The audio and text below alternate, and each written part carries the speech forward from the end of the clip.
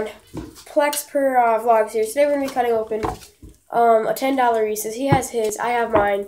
They were technically $5 each. Just pop out. Yeah. So this is a pretty big.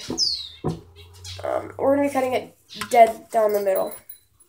So. Dead center. Oh, sorry. Sorry, he's doing most. Oops, there we go. Let's get into it. He's doing most of the talking for me. This is harder to cut than I thought. It's solid chocolate and peanut butter. This is really hard to cut. Let me see if I go. Oh. You broke it? Done. Shut up. Clean.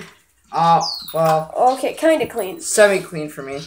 This is the inside of the Reese's. I'm showing his camera real quick. Well, your camera is way better than mine. That is the Reese's.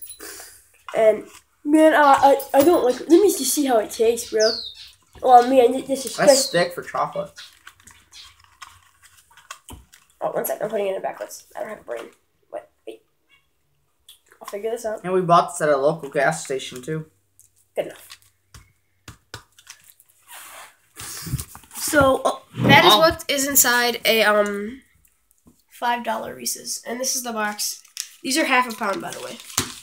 These are 2.5 pounds. If you're new to the channel, if you're new to the channel, subscribe, hit the notification button. I think it's right there or there.